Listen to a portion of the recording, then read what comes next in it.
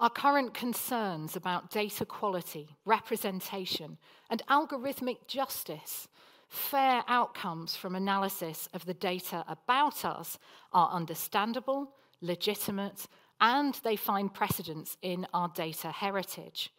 The lack of female representation in Joseph Priestley's chart of biography, Luke Howard's demand for more data in the interest of greater accuracy, and the historic profiling of people according to their attributes foreshadow some of the dilemmas we now face regarding artificial intelligence. Digital tools' documented inability to recognize darker-skinned faces has, to some extent, been explained by their insufficient representation in training data sets.